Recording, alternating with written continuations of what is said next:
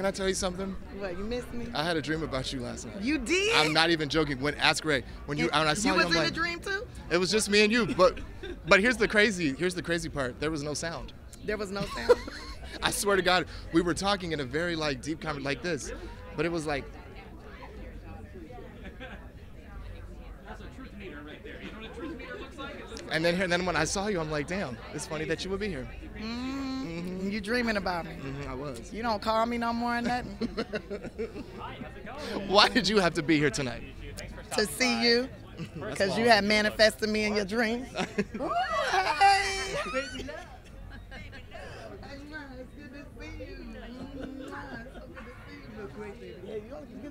Okay, so this my auntie and uncle. We all got the memo. We got the assignment. Hey. I love it. You look gorgeous. Yes. Oh, it's gonna be fun tonight. Poppin'. We cutting up. So Elton John's been doing this for 31 years. Why did you have to be here tonight to support? Because it's a really special event to me, and I mean, anyone who feels like, do you know what the goal is? To eradicate HIV and AIDS by 2030. I'm about that. If I can be a part of making that happen, I want to be present for that. And if you can eradicate it by 2030, then I think we can eradicate herpes and syphilis and all these other things, maybe some mental illness, heal some hearts. We love that. This dress, this moment, it's giving me Whitney Houston Bodyguard vibes. It is? It is. Damn. I like it. Good, because that's what I was going for. And now let me...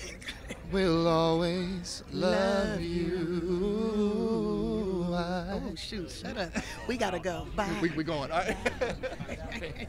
So beautiful. Thank you. So, girls trip. Uh-huh. What can you tell us? We've read some mumblings, maybe not. Are you in if they do? I'm definitely in if they do, and I think they will. I heard that there is the scripts in the works, and me and the girls are very excited about it. We keep on trying to align our schedules up just to see when is it going to happen. Tell me about this look. But we'd like to be in alignment. So.